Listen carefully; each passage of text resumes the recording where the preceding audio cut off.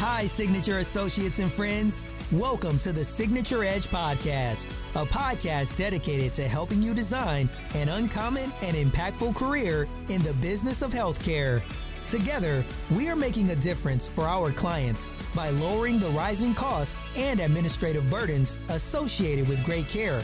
Engage with us as we spotlight big ideas to discover an uncommon you through leadership, teamwork, and focus on the healthcare industry. Think deeply, commit fully, and take yourself to the next level of performance. Welcome, everyone, to The Edge. And we are living on the edge today as we figure out our technology. But man, I am so excited to be here with you. My name is Mark Mathia. I'm here with my good friends, Chris Woodhouse and Amy Hennings. Chris, Amy, welcome to the show. Hi, Mark. Hi, Amy. Hi, everybody. Hello. Yeah, team, we are hot on the heels of a really cool week because at Signature Performance, we've been celebrating what we affectionately call Founders Day. Team, how did your Founders Day event and celebration go? For those who are local, we had an in-person event, and on the 22nd, we're having a virtual event, so everybody gets to really enjoy this season. But how'd it go for you guys? What was your experience like? I had an absolute blast. It was so much fun to see folks, to be face-to-face, talk, catch up, laugh, reminisce, talk about problems at work. So, it was a great time. I had really a lot of fun seeing everybody and just being together. Yeah, I really enjoyed the Steel House, and I know that venue, I mean, it was just special. It's new. If you're not local, you probably wonder what we're talking about. We have a new venue for mid-level concerts, and Signature was able to get in there. And I mean, you could tell the story of that, but was able to get in and have our Founders Day there. And it's recently actually the same venue that the Killers played at, and it's just incredible. So we had space. We had people. The food was just excellent. And, the coolest thing, Chris, and I don't know if you noticed it, as I was walking up to the venue, having Signature Performance and our 20th year anniversary logo all over the street, I mean, I got chills. That was really cool. Well, the in-person event was an absolute blast. And I'm really excited about this virtual Founders Day that we get to celebrate. Amy, can you tell us a little bit about the virtual Founders Day around the corner? Yes, this is our first company-wide virtual party, and it's going to be a party. So Alan's going to come. He said he's going to wear his sparkly bow tie. We're going to all get dressed up, and we are going to just party on Zoom like Zoom's never seen. And celebrate our 20 years. We're really excited. We're going to play games. Everyone's getting who signed up is getting a special surprise in the mail.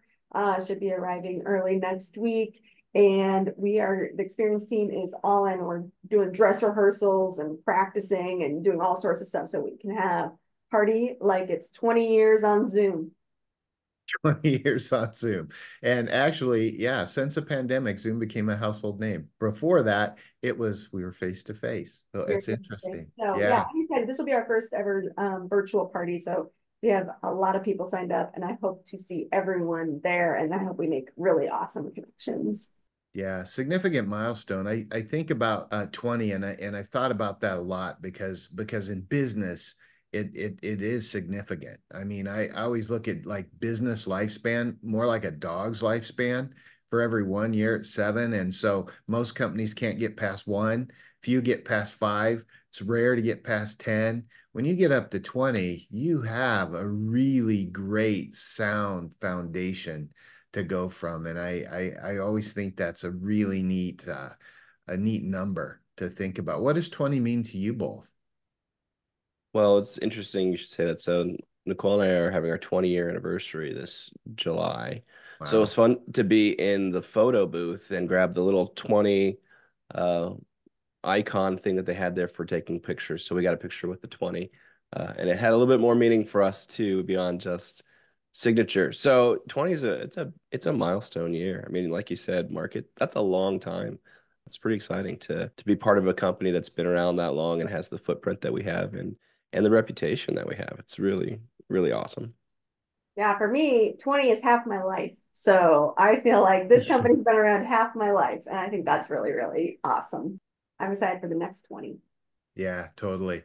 So when we think about 20 years, we also think about, boy, we've been solving problems in healthcare administration for 20 years. And one of the things that caught my attention is the process of solving problems and how we kind of identify and solve problems. And you both know that I do a lot of work with some people internally, and I'm a coaching and externally as well, but in terms of coaching. And so this concept of problem solving has really struck me. The other day we were in programming meeting, and I was talking to the team. And I want to throw this idea out there and get your impression. But one of the things I recognized is that one of the biggest obstacles and objectives of problem solving is to come up with options. How important are coming up with options for you? Or do you just kind of have an intuitive feel and go? I mean, what's it look like for you? And do you find in problem solving options to be a big deal? Yeah, I mean, I think options are key. I heard a speaker talk about this, and they call it the 1-3-1 rule. And it was his rule for his team members that if they bring a problem to him, they have to have 1-3-1, which is one problem with three options, and one of them's their favorite solution. And so I think that's just a really fantastic idea, so that in a leadership role, you're not just being bombarded with problems. You also have other people working to solve problems and to think through things and make those options. And then, with options, you allow for multiple perspectives to choose the right options. Yeah, I love that 1-3-1 rule. Amy, how do options play? I know you as a forward thinker. And so you would be the one that I would say exemplifies the problem after the fix, like 3 levels deep. How important are options to you, and what's your process? Yeah, I think when it comes to problem solving, sometimes the problem that people bring you isn't actually the problem. And so you really got to dig deeper. The surface level problem usually is a result of something 3 layers down. And so I think one thing I try to do is really look for what the root problem is and get that piece solved and really think about it that way. Because, if the problem is, we got scheduling problems, I don't know, making something up here. Well, what's the root? What's actually the problem? Is it someone's not doing their role, someone's, and getting that really cleared up really helps you see the true problem that needs to be solved. And then you're actually getting further than solving just the surface problems. In internal communications, a lot of times people say, oh, we have a communication problem. 9 times out of 10, it's a process problem. It isn't a communications problem. It's the fact that you don't have the right process in place. And so I always take people back to what's your process, and is it actually a communication issue? So if the process isn't seamless and the process is clunky, no amount of communication is going to get you through that process. That's, I think, one of the keys in problem solving. Is what are you actually solving for? We call that root cause analysis. And the training says you have to ask why 5 times, right? Go 5 layers deep. What are your 5 whys? Why is it doing that? Well, why is it doing that? Well, why is it doing that, right? To really get you to that root cause. When you think of developing options as a leader, and we've all led organizations, how is it you set yourself up to be able to have options? I mean, because sometimes it doesn't seem like options don't just come naturally. And so it takes something else. So what are some of your tactics that you employ to make sure that you can come up with different options? I think it's really handy to have strategic thinkers that you can go to and talk to, because they naturally come up with those options, Mark, as you know, from, your strengths training. They are able to just naturally see ways to navigate through whatever obstacles might be there. So if it's not one of your strengths, find some folks who have that strength and bounce ideas off them. Let them poke holes in things. I think that's a really helpful way to generate some, and then collect as much data as you can. Me, I love data. Data helps guide you into which options are the right options to go down. I think options require a lot of creativity. And so if you look at problems as an opportunity to be creative, then you will see it less as a bummer and more of an opportunity to go do something really great. And I think the more you can do that, the better you are as a team. Yeah, I think that's really wise. You know, we had a little problem. This is Shannon and I were getting ready to go out for dinner. And I've noticed we have a little problem. And by we, I mean she. So you know, we won't have her listen to this one. But she has a propensity to leave her cell phone behind. And then it kind of bothers her when it's behind because the kids might call and you know, she's always on alert to help out somewhere. And so you know I kind of pick it up and bring it along, and anyway we were discussing this and I recognize something in those moments when we're getting ready to go. My wife goes into uber helper mode. Her mind goes a million places at one time. Give the dog a snack, feed the dog, make sure the dog goes out, how's the cat, what are the kids up to, and it's in that mind flurry that we often then forget the little things and we kind of move on. So it's not a lack or forgetfulness, it's like overactive brain. One of the things that I think of when I think of those problems, we had this conversation, by the way, is this concept of being like very mindfully observant of your surroundings. And so as a leader who wants to come up with options, how do you stay mindful when everything is going? I mean, when your feet are moving faster than your mouth, which is moving faster than your brain, what does it take to stay in the moment so that you can start to generate different options? So first I'll give you an option because my wife has the same issue. Get her an Apple Watch with cellular data. Because then when they leave their phone, which is inevitable, they can still get calls and texts and they don't have to worry about it.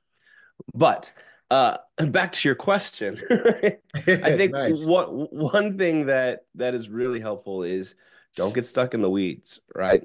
When you're solving a problem, it's easy to get so focused on that one thing that you forget to take the big picture into account.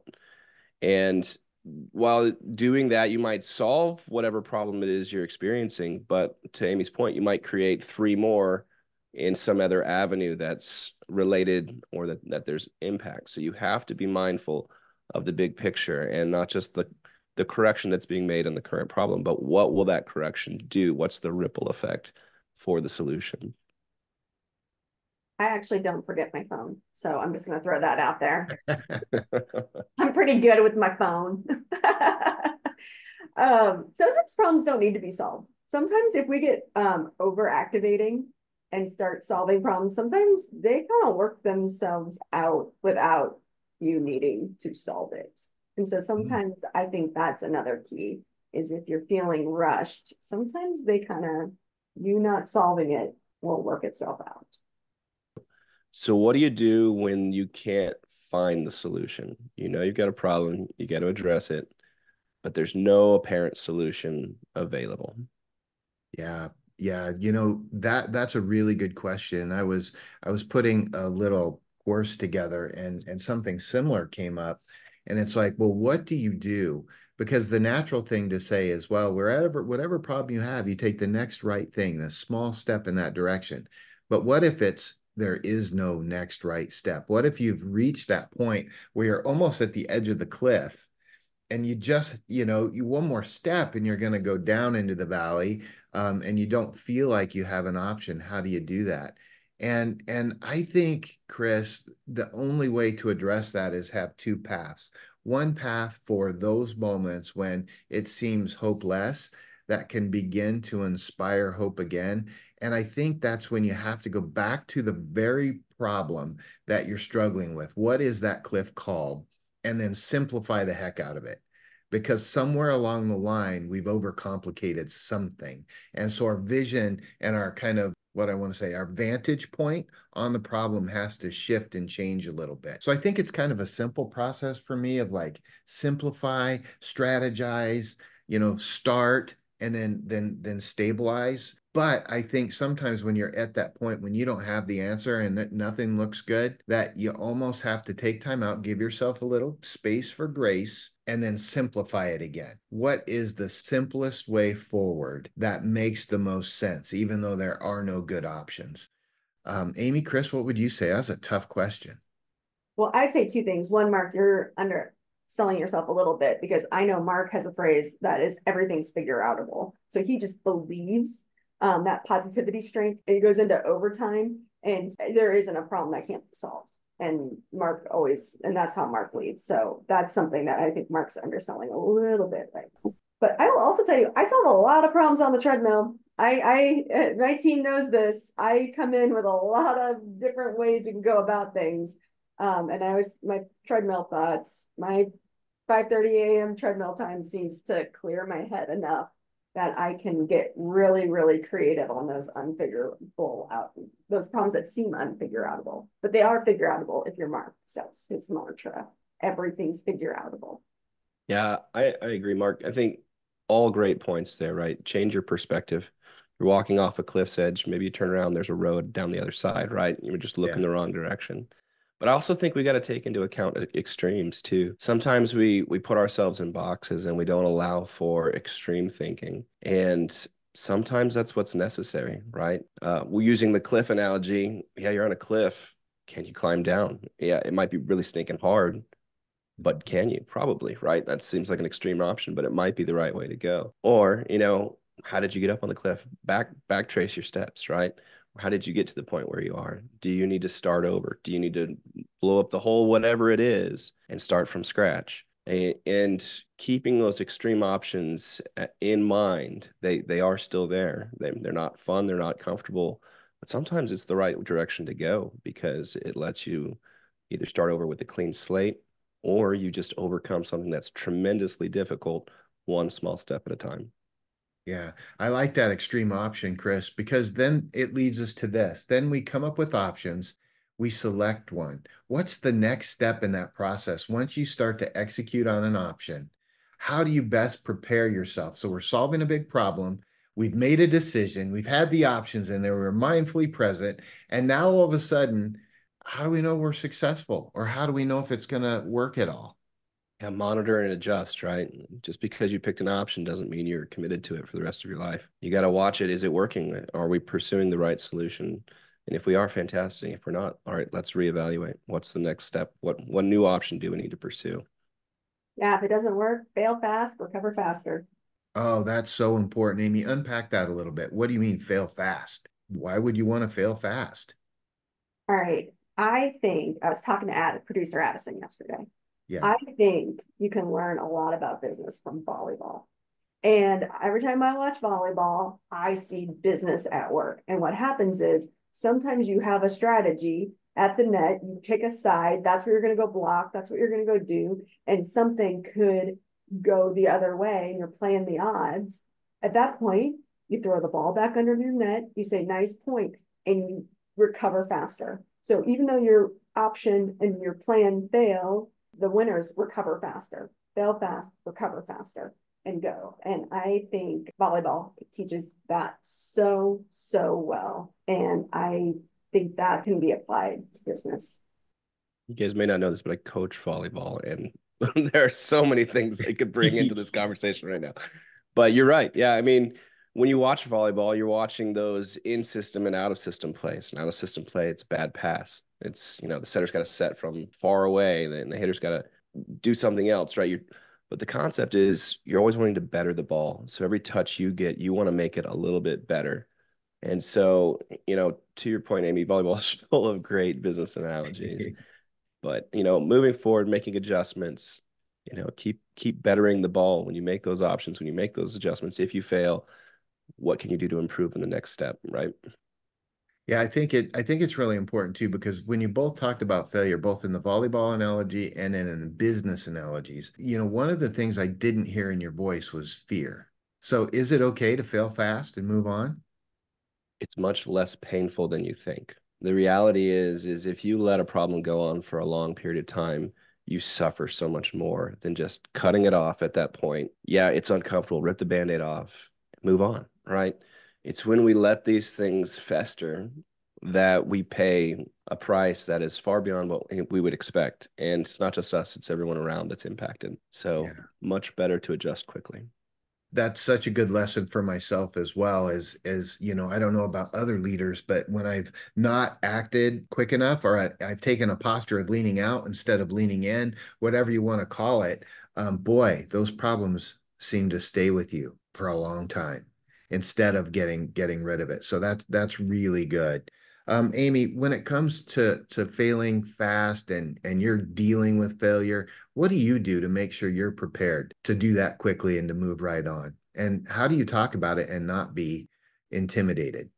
Well, I don't know if I'm that good at it, to be honest with you. I don't like when it all goes south, but I think one of the things, you just can't think too far ahead. I mean, that going back to volleyball, you can't think about set point when you're on point 10. You're actually, when you're on point 10, you're trying to get to point 15, or you're just trying to get to point 11. And that's the difference. When you fail fast, you can't think about the end of the game. You got to think about the next point or the next little milestone that you're trying to get to. And that's if you can do that, you can do really, really well. Yeah, I really like that. So, okay, now we've talked a lot about making decisions, and a lot of this was hard decisions, right? And yet there's a process behind it. So as we think about our listeners and we think about their challenges out there, what call to action can we offer them so that they can maybe deal with one of their problems this week and get it taken care of? What would be the call out here? I would say my first one would be expect problems. One of my mantras this year is I'm expecting 10 problems a day. So I'm never surprised when a problem comes my way. I'm expecting 10 a day. Some days we hit 5 by 9:30. That's happened this year. But sometimes when you're expecting 10 problems a day, you mark it up. I solved 10 problems today. That, I think, is, you're ready for it. And I don't think you're surprised when stuff doesn't go right. You're never going to have a day without problems. If you do have a day without problems, that means you need to probably find more problems to solve, because that's business, is all just solving problems. But that's what I would say. Expect 10 problems a day. Be ready for it. Yeah, and I think I'm going to point back to a couple of things: is root cause analysis, right? Make sure you're solving the right problem. And then with your options, pros and cons list, right? Sometimes it's that simple. Break it down to the pros and cons and figure out if the pros are worth the cons. So make the right choices. Yeah. And I would just say this: we all have natural tendencies when a problem hits us. Do we lean against it? Do we pull out and completely ignore it? Or do we kind of collaborate and lean with it? So against, away, and together. And sometimes it's helpful if your natural reaction is to pull away and ignore it, or whatever it is.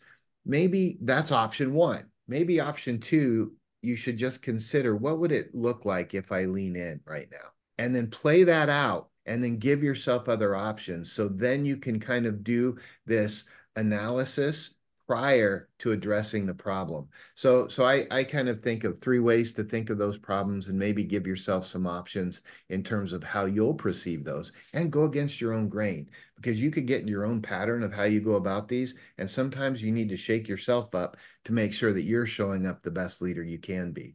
Boy, we've dropped some truth bombs in this one. And who would have thought that talking about making decisions, solving problems, could be such a rich and deep conversation?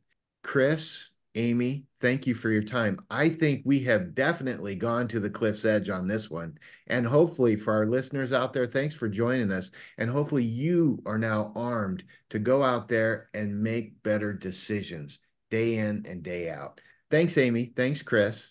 Bye, everyone. Happy birthday, Signature. Thanks, Amy. Thanks, Mark. Thanks, everybody. Signature Performance is the foremost leader in healthcare administration. Your work advancing our mission is transforming healthcare in the U.S. Signature is bringing together the best and brightest in healthcare. Discover opportunities at www.signatureperformance.com/careers and be inspired to build an uncommon career that matters.